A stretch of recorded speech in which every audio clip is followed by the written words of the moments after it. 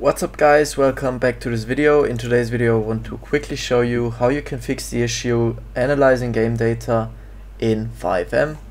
That's the topic of today's video, so just stay with me if you are interested. But I would like to mention something before we start right into the topic.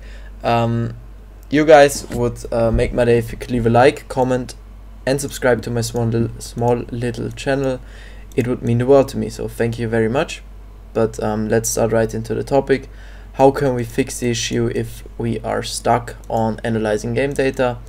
That's the topic of today's video. Yeah, just start right away. First of all, you need to find your FiveM desktop shortcut, or if you don't have a desktop shortcut, just type it in the search FiveM and then right click on it, click on open file location, and then again right click on it again, and then open file location. And when we are in the app data folder here, we need to open the application data, and then a folder something like this should open. And here we have to do a few things.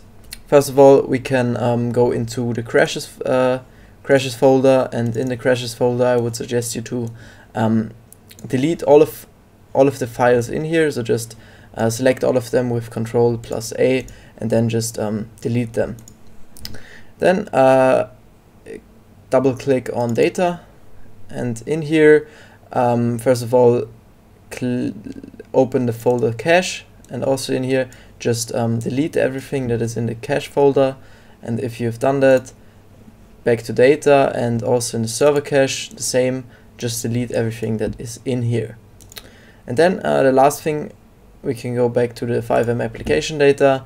I would also suggest you to delete everything that is in the folder logs. So just open the folder logs, and also here just delete everything that is in here. That's really it. We can already close this folder, and then we can just start FiveM again, and the issue should be fixed now. If so, leave a like, comment and subscribe to my channel. If not, just also leave a comment and I will write you back as soon as possible, and we will surely find a solution. But that's it. Thank you so much for watching. Wish you a wonderful day. Bye.